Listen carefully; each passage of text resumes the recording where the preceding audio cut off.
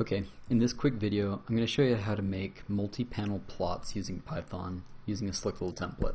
So let's assume that you have data and you want to be able to plot it, and it makes sense to compare different aspects of your data. So for example, maybe you've got data that looks like this from one set, and then when you change something slightly, maybe it looks like that. When you change something else slightly, maybe it looks like that. But then for all three of those, you have an additional variable, and maybe it looks like that, like that, like that. And all of a sudden putting all these on a single plot gets really messy. And so what you'd really like to do is have a multi-panel plot where you can compare these things sort of separately. So this is what I'm talking about when I say a multi-panel plot. A multi-panel plot, like the name suggests, instead of just being one grid area with one plot, you're going to have several subplots. So let's imagine for a minute that you could break it up into thirds. Well, now you could have the three different initial variables that you could be comparing against one another, and each one of these could have its comparison for the other variable that you explored, right? Because these all share a common x-axis, like time or temperature or whatever, then you could have one common set of tick marks for describing it, right? And then you could have one common y-axis and y-label perhaps for these as well, okay? So how do you go about doing this? In Excel you can't, not to my knowledge. Now you could use something like Qt or Origin, but today what I'm going to show you how to do is how to do this in Python, and I've got a little script that makes it easy. Okay, so if you haven't used Python for plotting, I suggest you check it out. It's really, really nice. It's really easy. There's a little bit of coding, but the best part is once you do it once, then it's basically done. You don't have to worry about it again. You can use your script and just make slight changes. So today the data I'm working with comes from Zoe, a gal in my class, who collected some UV Viz data for a bunch of different samples, right? So she's got the 90 kilo ohm samples. Over here she's got the 60 kilo ohm samples and then the 30 kilo ohm samples. So there's 6 sets of data, right? So the 90, that's X and Y, and then you've got 90 X and Y, but this time she's calling it clear. They've changed some variable about it, right? And then the same with 60 and the same with 30. This is all in a CSV, comma separated value file. That's going to be the easiest. And it's got this top row, this first row is the name of the column. So we're going to use that just as it is. When we come over here to Spider, the client that I like to do Python programming in, we see the following. First off, the first, from lines, rows, lines in the code 8 to 13, I'm just bringing in functions and libraries, right? I'm bringing in pandas. That's going to help us bring in the data from Excel. I'm bringing in matplotlib.pyplot, because that is the plotting tool for Python. I'm bringing in Gridspace, and that's going to let us split it up into grids, right? These subplots. We're going to break that up by introducing grids. I'm bringing in numpy. I don't actually know if we're using numpy on this. And matplotlib, and then some parameters for the font type. Okay, so the first thing that we do in this, if you can see this, is we need to bring in, we need to tell it the file name. So this is called zoe.csv, right? That's the name of our CSV file. So we're going to do DataFrame is equal to pandas.read_csv, that file name. So that's now brought the file in. So when we run this, if we went over to our variable explorer after running this, let's go ahead and run it. You'll see that there will be DataFrame, which will be our, once it runs, which will contain all that information in the Excel spreadsheet. Once it brings it in once, it's going to have it there. Okay, there it is. Here's our DataFrame. All the information that was in that Excel comma separated value data file, it's now in this DataFrame. Okay. Now we're going to pull the individual data from that DataFrame into a list where we can actually plot it from, right? So we need X and Y values for all these. So you've got X90, Y90. We're going to read that by just going to the data frame and pulling the column that's labeled X90 kilo ohm, right? That's the first data set. We'll do the same thing with the 90 kilo ohm, but this time clear, so they changed some of their variable. We're going to bring that in. We'll do the same thing for the 60 kilo ohm for both of its data sets, for the 30 kilo ohm for both of its data sets. I'm naming these different names over here, where I'm having them equal the values, so that I can pull them up separately later on. Okay? Now the next thing I'm going to do is I'm going to set the limits of the plot for the data sets. We could set each subplot to have different limits. For example, these subplots, I said that they might make sense for them to all have a common axis, and in this plot it does make sense for them to have the same common axis, so I'm going to set them to have the same minimum and maximum. for both the X and the Y axes. But if you wanted them to be separate, you totally could. You could pick a different name. Instead of having xmin and xmax, for example, you could name them something else like xmin for plot 1, xmin 1, right? Or xmax 1. You could name them anything you want. We're going to leave just one set. Generate some nice colors. You can use the default colors in Python, or you can use your own. Here I've got a bunch of colors that I like. Okay, now we get into it. How do you make actually the multi-panel plot? Here's how you do it. We're going to do figure equals plt, so this is pyplot, dot figure. So we're creating a figure first. And so we're going to give it a size. Let's do a 5" by 5" figure because square figures look nice in publications. So it's a nice 5" by 5" canvas that we've just created. Next we're going to do gridspec. GS is gridspec.gridspec, and we're going to do a 6 by 3. What on earth does that mean? Well, if we go over here, what that means, it's rows and columns. So 6, 3, that means that there are going to be 6, right? We can count these 1, 2, 3, 4, 5, 6 rows that we're going to divide the figure canvas up into, and there's going to be 3 columns that we're going to divide into. We actually don't need the 3. That's just what was in my code. You could just do 1 if you want. We're just going to leave it though. It doesn't matter. Because what we really want to be able to do is split it on the rows. We're not actually going to split the columns. Okay? So 6 and 3. Why did we choose 6 instead of some other number? 6 is nice because we can go from 0 to 2, from 2 to 4, and from 4 to 6 really easily in this format, right? And I'll show you what I mean by that in just a second. Last thing here is Gridspace gives you an update function to add spacings between the figures. So for example, when we finally make this thing and plot it, multi-panel error, it's going to look like this. You'll notice that there are some slight separations between these things. Well, we can tune that. We can tune how big of a gap we want in terms of vertical or horizontal distances between subplots, and that's what that command is doing for us. Okay, so now that we've created a canvas and we've put a grid on it, now we can go ahead and start filling that canvas with plots, or in our case, subplots, smaller sections of plots. So we're going to generate the first panel first. Okay, we're going to call it extr_subplot equals fig.add_subplot. So in the figure, we're going to create add subplot. And we're going to use gridspec to say we're going to place this from 0 to 2 in terms of rows and covering all 3 of our columns. So that should be just this first area that we're generating. So we can plot our data, and if you haven't plotted data before, it's pretty simple. You basically give it an X value, a Y, and then all these values at the end over here, they're just things like the colors you want to use, the marker type you want to use, the line you want to use, all of that, which I'm not going to cover in this video, but you can take a look at the example code. And then you got a bunch of these. From 54 all the way down to 64 is really just me setting the limits, right? It sets the limit of the plot. It tells me, it allows me to say where do I want the tick marks. Do I want them on the inside of the figure versus the out? For example, tick parameters, I want them on the inside. And right now it's saying place them on the right hand side and the top side. Over here, we're saying turn them label on the bottom off, label on the top off, label on the right off, but label on the left true. Or in other words, you'll notice that there's no labels on any sides of this, on the top, right, and left, bottom, right? But on the left, the labels of our ticks are showing up, right? 60 up to 120.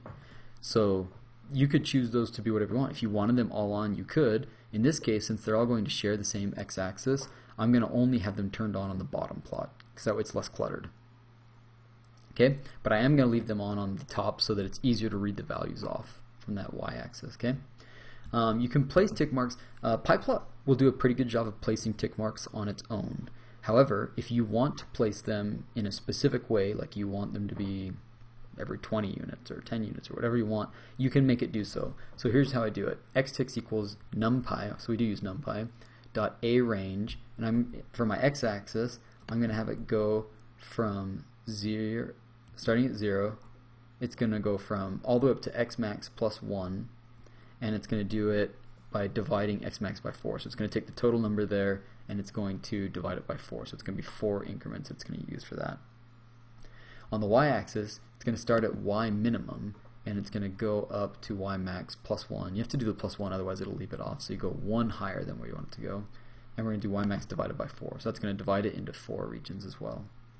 We're turning minor ticks on. In these additional lines of code down here, you can set the length of these lines of the tick marks. If you only want tick marks on one side versus another, you can turn them on or off for different sides. That's what the true or false for the bottom and top and different things like that mean. Then you turn on these tick marks with these parameters. You can tell it to plot a legend and then plot it from whatever length scale you want. So that's going to generate this first figure. We can generate the second one very similar. It's going to be, you could grab this exact same line of code and copy it and paste it down here. The only difference is that right here in the grid spec, instead of going from 0 to 2, right, instead of plotting this from 0 to 2 in terms of rows, we're going to plot from 2 to 4. Okay? So you plot 2 to 4, you change your data. Up here we were plotting the variable x90 and x90 clear. Here we're plotting x60, and x60 clear. So a different set of data we're plotting there in that middle section. Otherwise, it's all the exact same. One difference, I guess you could say, is that on the left, on the label, you see that the label is now labeled true on the left because we wanted this transparency label on the left-hand side right there. In the third section, we did the exact same, but now we plot from 4 to 6. In all these cases, we're still plotting from 0 to 3 in terms of columns. What would happen if we changed that? What if we only plotted from 0 to 2 in terms of the column? And you can see when we go from 0 to 2, we're only plotting the first 2 columns, and we're not using that third column. So if you wanted to, you could make these plots as complicated as you wanted. You could add 9 plots, right? You could do whatever you want by breaking it up into different grids, however you liked. So in this case, we don't want that. We're going to move it back to 3 because that makes more sense for what we're working on. Then you'd go through, and this time we're going to plot the x equals 30 as opposed to the 90 or the 60. That was, I think, the resistance that they used in this experiment. And you can set which labels you want on and off. This time you'll notice that the bottom is also labeled true. We do want labels along the bottom. Okay. Now you'll notice that there is no label along the bottom yet. Like there's labels on the units, right? It says 400, 600, 800, but it doesn't give us an X label. So we can add that. We're going to go ahead and grab this down here, and we're going to plot an X label, and we have to give it a name. So let's call it wavelength. And I assume that those are in nanometers, so we'll say that it is wavelength in nanometers. And there you go. Now we've got an x-axis that says wavelength in nanometers. Okay, there you have it. So now we have a really nice multi-panel plot that was relatively painless because once, like I said, once you create this code, you can really easily just introduce new data, name your variables, and make very slight changes to the code without messing with most of it, and generate a really nice high-quality plot like this in very little time. So I'm going to make this code available in the comments of this video. You can email me and I'll send you a copy of it and probably put it on my GitHub as well. Now let's say that you want to do something else. Let's say instead of like this, which is really nice for comparing 90 versus 90 clear, 60 versus 60 clear, what if we wanted to plot all these red plots on the same line and all the dotted blue lines on another line? Or in other words, what if we wanted our figure to look like this? Maybe we want a plot that does all 3 of those together, and over here we're going to have another half of our plot that does these ones together to compare. So we want a 2-panel plot instead of a 3-panel plot, and we want them to be sort of vertically oriented instead of horizontally. How would we modify our code to make that happen? Okay, easy enough. Let's grab all of this. We're going to copy that. We'll come over here, and we're going to make a new file that I'm just calling example for a moment. We're going to read in the data the exact same, right? We're going to still be using the same data that we plot. What's different is that instead of a grid spec going from 6 to 3, right, where we divide it up like this, how would we be doing it differently? Well, let's think about it. This time, the way that we want to plot it is like this. We want 2 columns and 2 rows. So when we do this, we could do probably just do like that, 1, 2, 1, 2. You know, go from 0 to 1 and 1 to 2, or you could go from 0 to 2, 2 to 4, 0 to 2, 2 to 4. I know that'll work. So let's just do that. We can go 0 to 4 on both of those. So instead of a 6-3 panel, let's do a 4, 4 panel. Okay. Now we're not going to need 3 panels. Right now this has 3 panels, so let's get rid of the third one for a minute. We'll mess with the labels and stuff later. First, let's get it to create it in the right spots. Okay, instead of plotting from 0 to 2 and 0 to 3, let's go ahead and plot this. We want it to be the entire column, so we're going to go from 0 to 4, right? The first is rows, so we're going to go from 0 to 4, and then we're going to go, let's see, what are we trying to create? We're going, the row is from 0 to 2, and the column is 0 to 4. Okay, so we're going to go 0 to 4, and then 0 to 2. Then we're going to go 0 to 4, and then 2 to 4. There we go. So now we've got the panel that we were looking for. We have to fill it with the right data still, but that's going to be easy to do. So let's go ahead and do that. We'll fix the labels. It's writing over itself and stuff. We can fix that pretty easily. So let's go ahead and grab those. We're going to put our x-axis and stuff up on here. Okay. We're going to turn off the labels for the y-axis on the second plot. Right. So over here, label bottom false. Label top false, right? Label left is set to true right now. Let's label that to false, right? So that's going to turn those off over there. Okay. I'm going to grab this first set of data and plot it over here. Okay. We're going to plot not only x 90 and 60, but x and y 90, 60, and 30.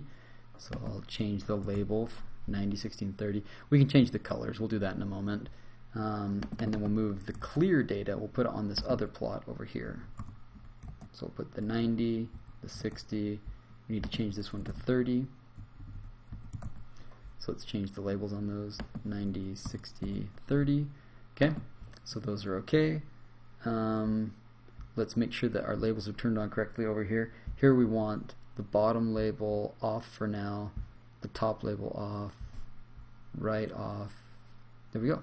So that should be okay. Let's try that. Okay, it's looking pretty good. Now you can compare the effect of the 30, 60, 90 variable, I think, which is the resistance in this experiment, really well for both of these. There's some things that are not perfect. For example, if you look at this bottom, the wavelength is only showing up under the 1 and it's not under both, and the numbers are turned off there, so we need to turn on the numbers for probably both of them actually. So this gives you a feel for how to go ahead and start making multi-panel figures in Python.